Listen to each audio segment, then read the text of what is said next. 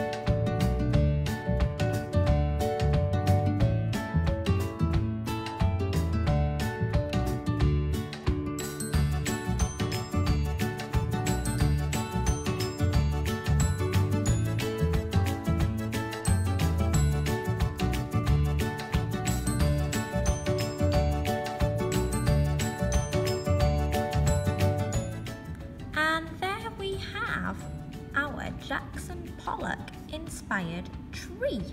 So all I have done is I've drawn out my tree trunk, so it kind of goes straight and then comes out at the bottom and comes out at the top, and then I usually do 1, 2, 3 lines for my different branches and twigs. Then I just use some different colour browns to make it look a little bit more like older bark, and then just using our cotton buds and dipping them into the different paints and splashing it on, I've got different types of coloured blossom, so it gives it a really nice textured flower look. You don't have to use this kind of paint, you can use watercolour paint as well. I just thought I'd show you that you can use different types of paint to create your tree. I can't wait to see what you come up with.